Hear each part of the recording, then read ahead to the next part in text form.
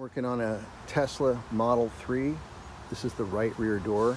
I took the glass out and the insides out so I have ample access to get my hand in there.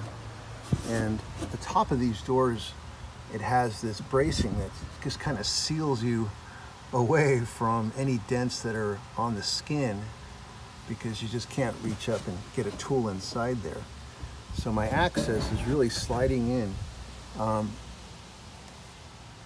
between the brace and the skin. So what I'm going to do is, with the glass out, now I can look over the top and get up inside the brace and push out and not leverage that much off this brace.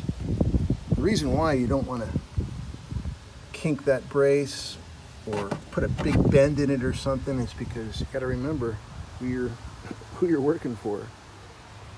The other thing I don't recommend, and this is my opinion, is at the bottom of the door has these holes at the bottom.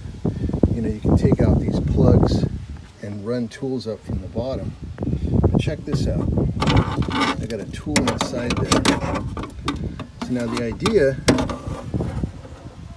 is that you're going to go up the hole, get around that wire somehow, you know, not damage it, and then go on an angle and then somehow slide up inside there, push your way through that brace and bend it out to push a dent out.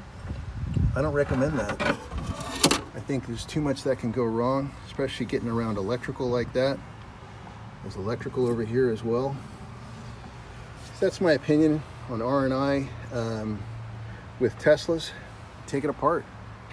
Do it safe. Get the repair completely clean, and you're doing it in a way that doesn't harm anybody who's riding in this car. All right, here's my solution when working up inside the brace.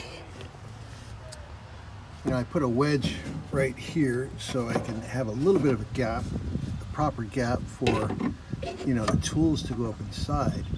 And then when you're twisting out, you don't want to damage this brace. You don't want to put a big bend in that. So what I did is I put a piece of metal and just bent it to where I was able to support the brace. So that way the brace, if it's going that way, this piece of metal here is going to prevent it from going that way and kind of blowing out the brace. Pretty easy setup. Just get a clamp, a piece of metal, bend it for the distance, and you're good to go. There you go. Well, thanks for watching. This is Sal from Dent Experts, the YouTube channel, showing you how I'm fixing a Tesla 3 and not bending out the brace.